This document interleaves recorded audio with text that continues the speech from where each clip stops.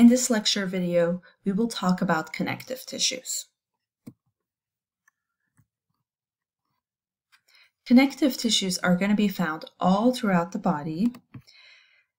They are the most abundant type of tissue in the body, widely distributed, and as you will see, there is a very large variety of connective tissues.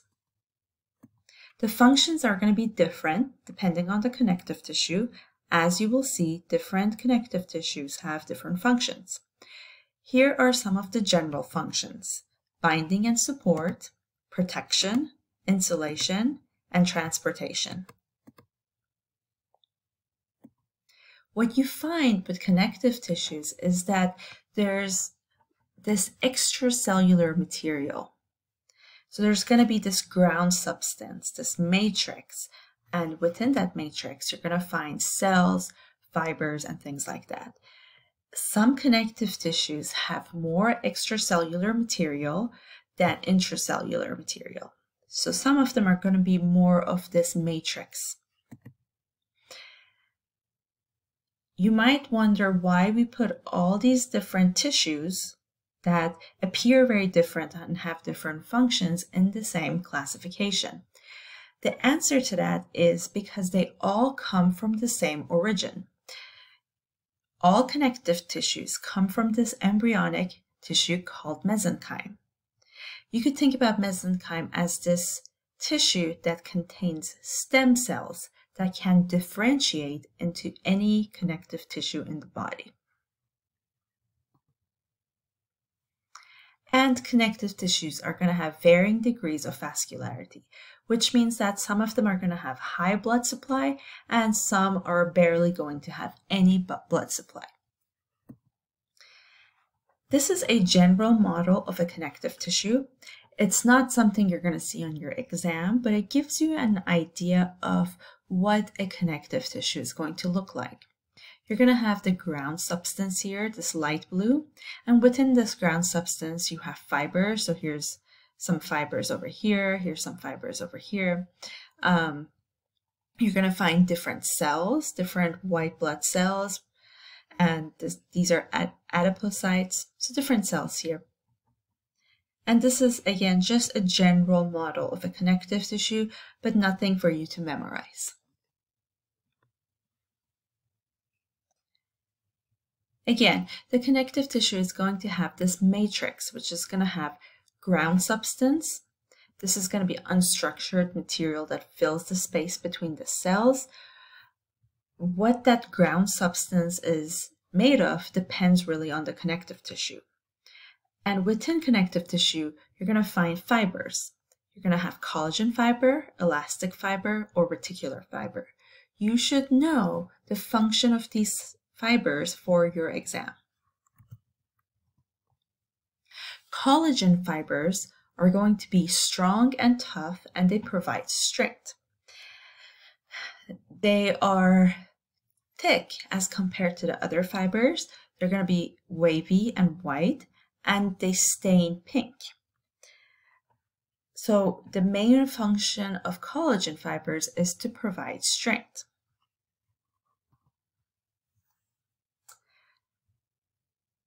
Elastic fibers are going to be these long, thin fibers that allow for stretch and recoil.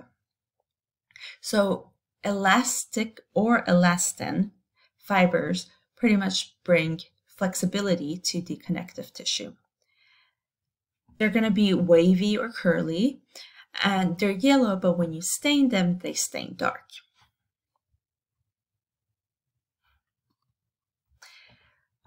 Reticular fibers are going to be found in certain connective tissues, not all of them, usually in connective tissues that are involved with your lymphatic system. Structurally, they're very similar to collagen, but they're going to be more branched. They're very branched and they form a network. So they allow this spongy connective tissue to form, and this network allows housing of different cells within the tissue. Wrinkling of skin is actually due to degeneration of these fibers as you age.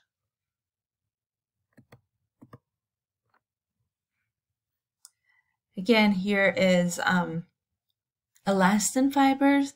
Typically they stain dark and they're going to be thin. And then these are collagen fibers that are going to be thick and they stain pink.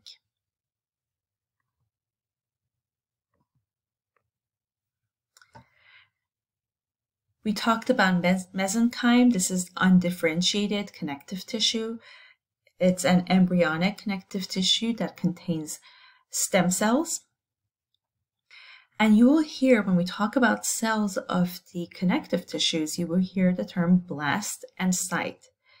Blast means to produce and site means to maintain. So if I talk about chondroblasts, those are going to be cells that produce cartilage matrix. If I talk about chondrocytes, they're going to be cells that maintain that matrix. So blast is to produce and site cells that maintain.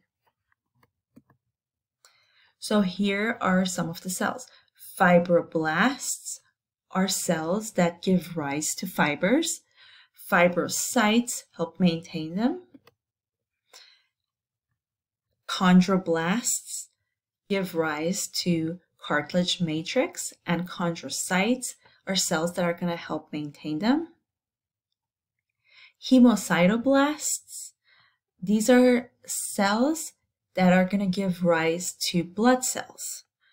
So this will include red blood cells and white blood cells. Later on, we'll talk about osteoblasts. These are cells in your bones that create bone matrix. Osteocytes are going to maintain bone matrix. And adipoblasts, these are cells that give rise to fat tissue, and adipocytes maintain them. This chart over here just shows you that mesenchyme is going to be this undifferentiated connective tissue that's going to give rise to all the connective tissues that we're going to talk about in this lecture. Now, connective tissues are going to be divided into 4 classes. First, we're going to talk about connective tissue proper. Next, we're going to talk about cartilages, and then bone, and then blood. Again, all of these are connective tissues, including blood. And the reason blood is considered a connective tissue is mainly because it comes from mesenchyme. So first, let's talk about connective tissue proper. Again, these are all connective tissues. Here are the 4 classifications. First, we're going to start with connective tissue proper. There's going to be 2 types of connective tissue proper. You're going to have these loose connective tissues and these dense connective tissues. So altogether, there's going to be 6 types of connective tissue proper. We will talk about each and every one. Here are the 3 loose connective tissue propers: areolar connective tissue, adipose connective tissue, and reticular connective tissue. First, let's talk about areolar connective tissue. This is what it looks like when you look at it under the microscope. As you could see, there's not a whole lot of cells here, as we saw with the epithelial tissue. It's mostly going to be ground substance, lots of fibers, and as you could see here, these are nuclei of cells, some cells. Areolar connective tissue is going to have this gel-like matrix, and what is unique about areolar connective tissue is that it contains all 3 fibers. This is going to be the only connective tissue with all 3 fibers. So it's going to have collagen, elastin, and reticular connective tissue. You're going to find there are fibroblasts there. These are going to be the cells that give rise to new fibers. And you will find some other cells such as macrophages, mast cells, and some white blood cells. So these are for the purpose of protection and immunity in your body. The main function of areolar connective tissue is to wrap and cushion organs. This tissue is going to be the most widely distributed connective tissue in your body. You can pretty much find it everywhere. It's going to be wrapped around your organs. There's going to be a little bit of it wrapped around your blood vessels. And what's interesting is even in your muscles, it will be a little bit of it is going to be wrapped around your muscle cell fibers. So very abundant. You find it just about everywhere. And if you ever bought chicken or chicken breast and you notice that white stuff that's attached to the chicken, but it doesn't really look like fat, but it's some sort of tissue, that's areolar connective tissue.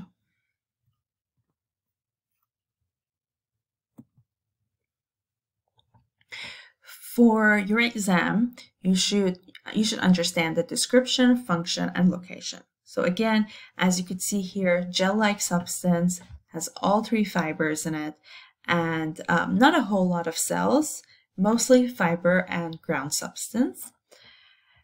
The main function is to wrap and cushion organs, and it plays an important role in inflammation and kind of holding tissue together. It holds a lot of fluid.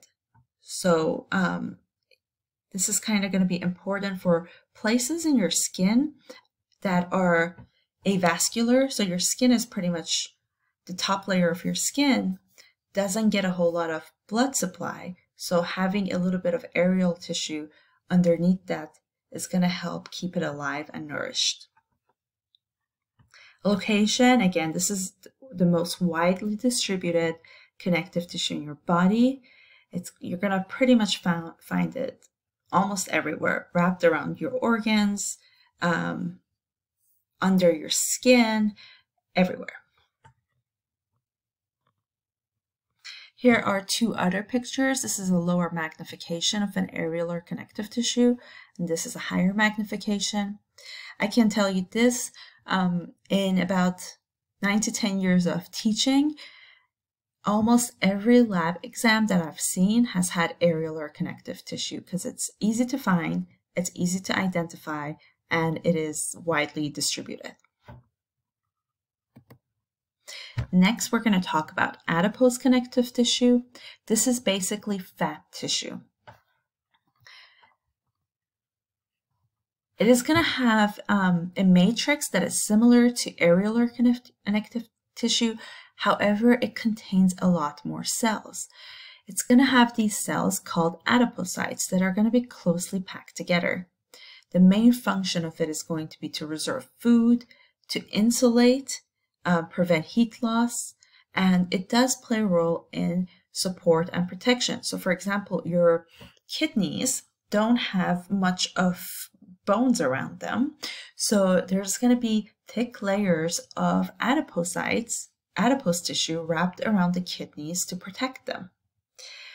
Again, this is pretty much widely distributed, but not as widely as areolar.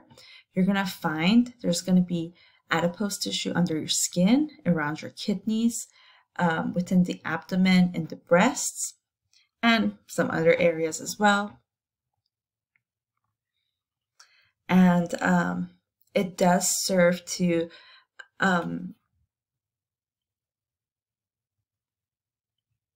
deposit, to keep nutrients for highly active organs.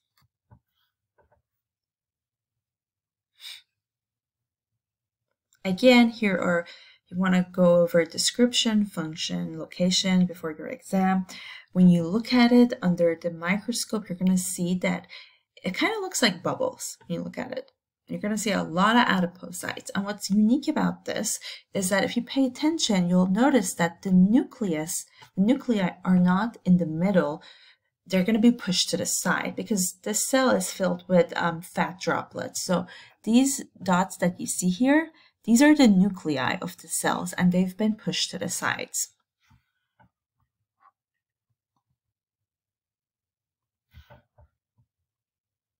And again, the nuclei would be like this, pushed over to the side, and then the cell is filled with lipid droplets. Here is a high magnification. Next, we're going to talk about reticular connective tissue.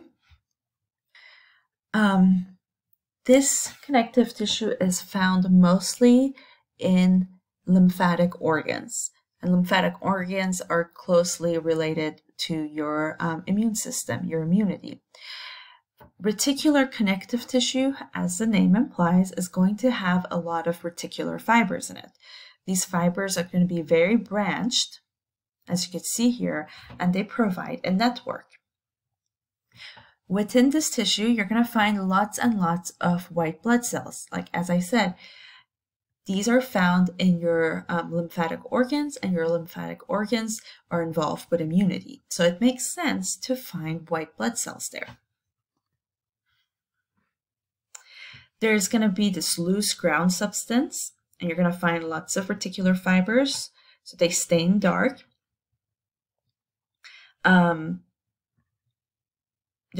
This tissue is going to be soft and a little bit spongy, and you find it again in organs that are involved with your lymphatic system. So, for example, your lymph nodes, your bone marrow, the spleen, these are all going to be made out of reticular connective tissue.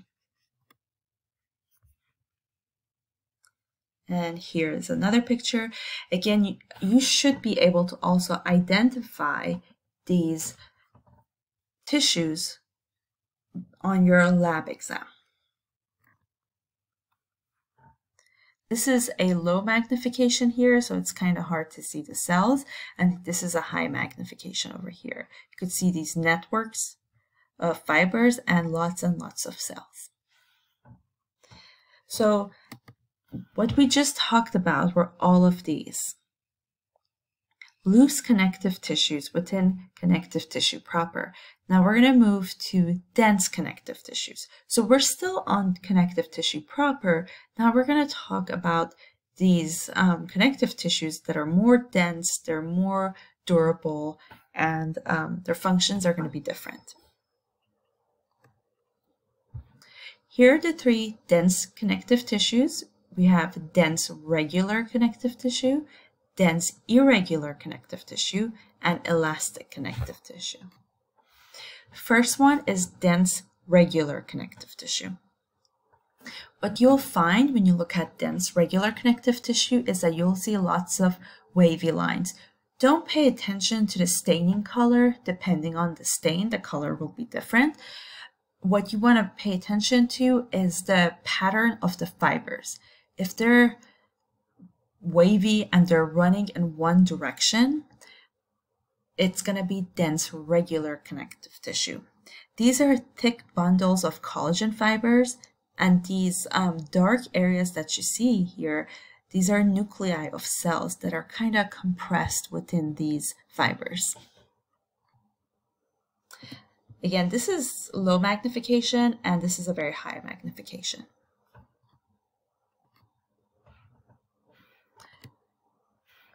So you're going to find bundles of parallel collagen fibers, and there's going to be a little bit of elastic fibers, but the dominant fiber in this connective tissue is collagen fibers.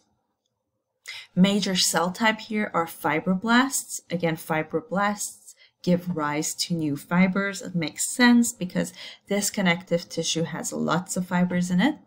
You're going to find this connective tissue in your tendons, your ligaments, and your aponeurosis.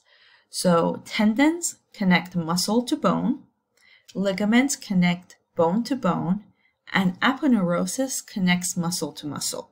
They're made out of the same material, but the name changes based on the connection that this tissue is making. And the function of this tissue is to resist tension or resist pull in one direction, because the muscle fibers are really just running in one direction. Here is a close-up over here. So here, this is a ligament, and this over here is going to be a tendon. And this is a close-up over here.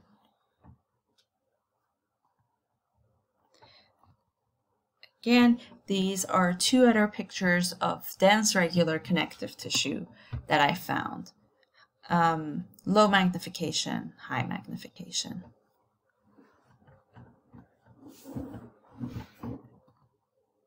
And here's another picture. This looks about 10x magnification to me.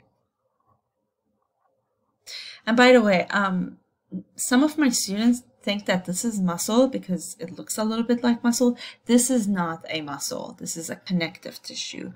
Muscles do not fall into the category of connective tissues. Next, we're going to go over dense irregular connective tissue. And this is made out of the same stuff as dense regular connective tissue. Same material, same types of fibers and cells, but the difference is going to be that the fibers in this connective tissue are going to be running in all directions. So that's why it's called dense irregular connective tissue. Again, same thing. You're going to have lots of collagen fibers with a few elastic fibers. They're going to be running in all directions. The major cell type here are fibroblasts. These are going to be cells that give rise to new fibers. You're going to find them in places where there's going to be pull in multiple directions. So it's going to be found in the dermis of your skin. This is below the first layer of your skin, which is your first layer of your skin is epidermis. So this is found below the epidermis. It's going to be found in organ capsules. So it's going to be wrapped around your organs. And you're going to also find it in your around your joint capsules. Again, the main function is to resist tension in all directions. And this is what it looks like. Low magnification, high magnification. If you pay attention, most of these are collagen fibers, bundles of collagen fibers in different directions. But if you pay attention, you'll notice there's a little bit of these purple stains there. Those are the nuclei of the fibroblasts. And here is a very high magnification over here. Again, these are going to be nuclei of fibroblasts. And here's another picture. Again, it might look like muscle to some of you. This is not muscle. And the last dense connective tissue we're going to talk about is elastic connective tissue. So don't mix this up with elastic cartilage. We're going to have an elastic cartilage. This is an elastic connective tissue. They are different kinds of connective tissue. This is a high magnification. This is a low magnification. And as the term implies, there is going to be a lot of elastin fibers found in this tissue, and they're going to stain dark. So you're going to find, this is pretty much very similar to dense regular and dense irregular connective tissue. The difference here is instead of having lots of collagen fibers, this tissue is going to have lots of elastic fibers. So there's this switch here in the abundance of fibers. So you're going to have irregularly arranged elastic fibers and some collagen fibers. But we're going to think about elastic fibers here as the dominant fiber. You will also find fibroblasts here. These are going to be cells that give rise to new fibers. Because it has a lot of elastin fibers, this tissue is good for providing stretch and recoil. You're going to find it in places where stretch and recoil is very important. So found in the walls of your large arteries, for example, your aorta, which is the main artery of your body. There's going to be a lot of pressure in your aorta, and you cannot afford to have it stretch and then not recoil. So having the ability to stretch but come back to its original shape is very important. And in your bronchi, remember, when you're breathing, your lungs are going to expand and they're going to contract, and this tissue provides the right type of flexibility for your bronchi.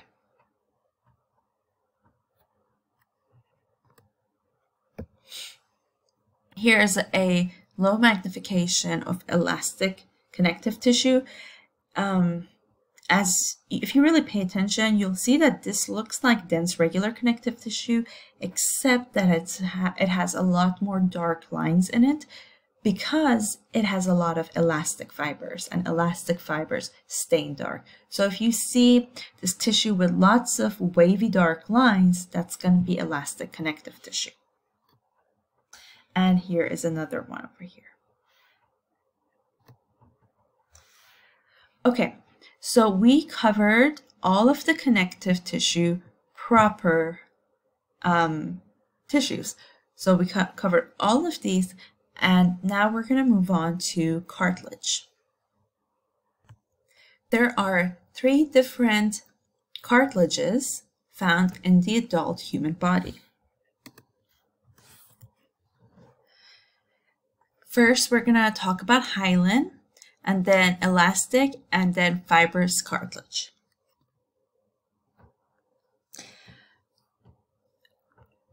Cartilage tissue is going to be very strong and very dense.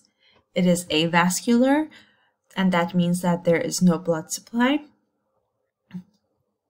This is the reason why if you tear your cartilage, chances are you're going to have surgery because there's no blood supply to the cartilage, and healing is either impossible, or if you ever get any healing, it's going to be very, very slow. The cartilage is going to be surrounded by something called the perichondrium, which is made out of dense irregular connective tissue. The main cells you're going to find in connective tissue are chondrocytes. These are cells that maintain the cartilage tissue.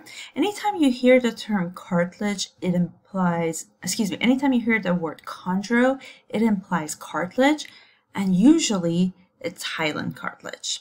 And you're going to find that these chondrocytes are going to be in these small spaces called lacuna. So you could think about them as having their own little houses. Here's the first cartilage we're going to look at. Hyaline cartilage. This is going to be the most abundant cartilage in the human body, and it is widely distributed. You're going to find it in many different areas. It does have fibers, but the fibers are not visible under compound light microscope. So when you look at the tissue under the microscope, you're going to see this smooth, glassy matrix. These are the lacunas, by the way, and within the lacunas, you're going to find chondrocytes. One way to remember this is this tissue looks like it has a lot of eyeballs in there. So if you see a glassy matrix with a lot of eyeballs, it's going to be hyaline cartilage.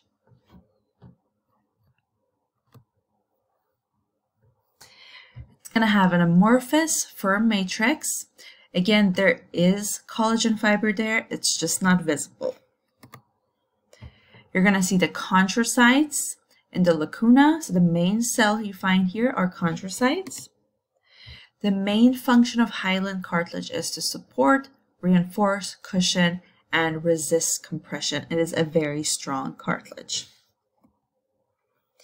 Some places that you find them, it's going to be your costal cartilage. So in the rib area, you're going to find it making parts of the embryonic skeleton, not all of it. You find it in the ends of long bones. If you ever had a drumstick and you get to the very end of the bone and you see there's cartilage there, that's hyaline cartilage. Your nose is made out of hyaline cartilage. Trachea, and that's your windpipe, your larynx, all are going to contain hyaline cartilage.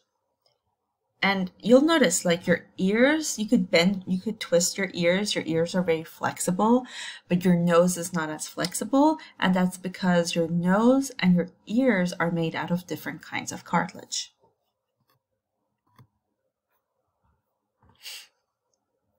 Again, I want you guys to know the description, know the function, the location of hyaline cartilage. Here are 2 other examples here. Most of them stained as blue-purple color, but I've seen it also stained pink with certain slides. Again, you're going to find these lacunas right here. They look like eyeballs, and the matrix is going to be very smooth and glassy. Next, we have elastic cartilage. This is going to look very similar to hyaline cartilage. The difference is the matrix. If you pay attention to the matrix, you'll notice that it is going to have all these fibers in it. It's going to be dark. It has this dark matrix, and that's because there's a lot of elastic fibers here. Remember, elastic fibers stain dark. So all of these in the background are elastic fibers. You'll still see these eyeball-looking things, but the background substance is what you need to pay attention to. It is going to be similar to hyaline cartilage, but a lot more elastin fibers, so it's a very flexible type of cartilage. You're still going to see the chondrocytes in the lacuna. The main function of this tissue is to maintain shape and allow flexibility. So this is going to support the external ear and the epiglottis, not as widely distributed. The epiglottis is constantly like moving up and down, especially as you eat. So it has to have flexibility. Epiglottis, I just want to talk about what this is. This is the structure that covers your windpipe when you swallow. That's what the epiglottis is. Here's a very high magnification, 640x. These are chondrocytes in the lacuna. This is the background, the matrix, and within the matrix you're going to find these dark lines here. These are the elastic fibers. Again, this tissue provides flexibility, but it also maintains the shape. And here is another example. As you can see here, what we want to pay attention to here is the background. If it's dark and it has these dark lines in it, it's going to be elastic cartilage. And here is a low magnification here. It's hard to see the fibers in this, but again, the background is dark, which tells me that there's going to be probably a lot of elastic fibers there. Next, we have fiber cartilage. I've seen this stain pink with certain slides, but most slides that I've seen, it stains blue. And when you look at it under the microscope, it looks like blue hair. So that's what it looks like here. It's going to have chondrocytes and in lacuna, but they're not going to be as well defined. This is a low magnification here. Again, it looks like blue hair, and this is a high magnification. These are going to be chondrocytes in the lacuna. The matrix is going to be similar to hyaline cartilage, but it's less firm. And the collagen fibers are very visible here, as you can see, the blue fibers. You're still going to find chondrocytes in lacuna, but they're not going to be as easily, as well defined. The main function here is to absorb shock. So you're going to find this cartilage in places in your body where there's a lot of bouncy movement. So it provides strength, but it absorbs shock. So you're going to find it in intervertebral discs, so between your vertebra, pubic symphysis, and discs of the knee joint. So again, these are areas where there's going to be a lot of bouncing movement. So it's important to have it absorb the shock. And pubic symphysis, this is what brings the two hip bones together. And pubic symphysis is where they're joined in the front. There's going to be a little bit of cartilage there. And this is important for women when they go into labor. This cartilage stretches a little bit. Not a whole lot, a little bit, but it makes the process of giving birth a little bit easier.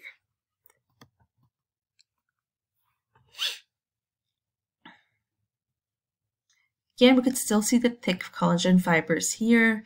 it looks like blue hair. It's just how it stains, absorbs shock, and you could see intervertebral discs right here. And you're going to find it in pubic symphysis and discs of knee joint. And here's another picture here. You could see the chondrocytes in the lacuna. And here is a high magnification. So we went over the connective tissue proper, we went over cartilages, and we're going to finish up with bone and blood. Okay, here's bone. There's two types of bone. There's compact bone and there's spongy bone. We'll talk about the functions. Compact bone is going to look like these two. So when you look at it under microscope, it looks like a tree that has been cut. If you look at a tree that's been cut from top, this is sort of what it looks like. And this is going to be spongy bone, and it kind of looks like a sponge.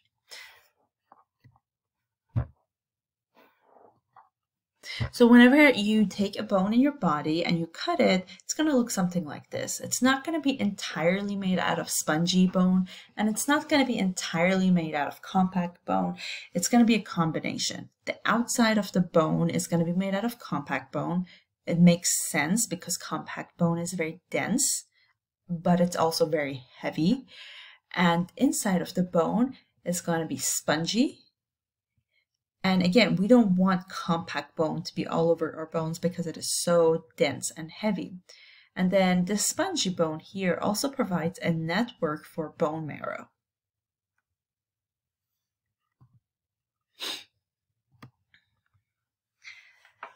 Okay, bone, technically, just remember this, it is a connective tissue. It's going to be hard.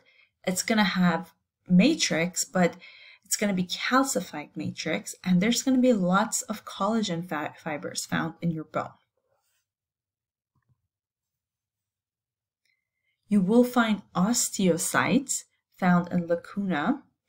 The bone is highly vascular, and this is why if you break a bone in your body and it is a clean break, the alignment is not off, you get the option of letting it heal naturally or having surgery, but the bone will eventually grow and heal itself. And that is because bone is very vascular. The function of bone is to support, of course, protect, and it provides a lever for muscular action. Other functions are to store calcium. Lots and lots of calcium will be stored in your bones. When we go over the skeletal system, you will see that when your body is low in calcium, it can always take it out of your bone, or when your body is receiving lots of calcium, it could always deposit it back into your bones. There's going to be other minerals found in your bone, and certain areas of your body have either red bone marrow, which is for red blood cell production, and other parts are going to have yellow bone marrow, which is primarily made of fat. Location, of course, your bones. And this is compact bone over here. So we talk about the details of this in the second module when we go over the skeletal system. These dark areas that you see here, these are lacuna, and within these lacuna, you're going to find osteocytes, and osteocytes are going to maintain the bone matrix. This is the central canal over here, and inside the central canal, you're going to have arteries, veins, and nerves. And again, it is highly innervated, so there's lots and lots of nerves going into this tissue, and that's why if you've ever broken a bone, you know how painful that is, and that's because this tissue is highly innervated. We won't worry about the details right here for now. I will talk about all of these when we get to the skeletal system, but for now, the important thing for Module 1 is to be able to identify the tissue. And this is a really high magnification. This is a really easy tissue to identify, so I hope that nobody misses this on the lab exam. Here's spongy bone. When you look at it close up, again, it looks like a sponge, sort of. We'll talk about the structures of spongy bone when we get to the skeletal system. But as you can see here, this is lightweight and it's going to provide space for bone marrow. Okay, last one. We covered connective tissue proper, cartilage, bone. Now we're going to cover blood. So yes, blood is a connective tissue, even though it's not like connecting parts of your body. The main function of it is going to be transportation, but it has also important functions for immunity because you find white blood cells there. The matrix is plasma, and you're going to see lots and lots of red blood cells called erythrocytes and some white blood cells as well. So these are different kinds of white blood cells. We won't talk about these too much in Anatomy 1. I talk about them in detail in Anatomy 2. And these red bubble-like structures, these are red blood cells. Remember that red blood cells are donut-shaped somewhat, so the center is going to be hollow, and you're not going to find nuclei in these cells. Red blood cells are the only cells in your body that don't have a nucleus, and that's because the nucleus got pitted out before it entered your bloodstream. So all of these are red blood cells. These are white blood cells. These little fragments here, these are platelets. And platelets are not cells, they're cell fragments. Within blood, you're going to find red blood cells, erythrocytes, white blood cells, leukocytes, and platelets, thrombocytes. And you're going to find the location, of course, it's going to be within blood vessels. The function is transport of gases, nutrients, and wastes. It does contain white blood cells, so it plays an important role in protecting you from disease and also for providing blood clotting factors. And here is a very high magnification here. White blood cells, when you stain this tissue, white blood cells no longer are white. They're going to either appear purple or pink, and their nuclei is going to be very well defined. These are components of blood. This is red blood cell, this is a white blood cell, and this over here is going to be a platelet. And here is another tissue of blood. And here's another one. Okay, so this video covers all of the connective tissues, and in the next lecture video, we're going to talk about muscles and nerve tissue, and that will be a relatively short video.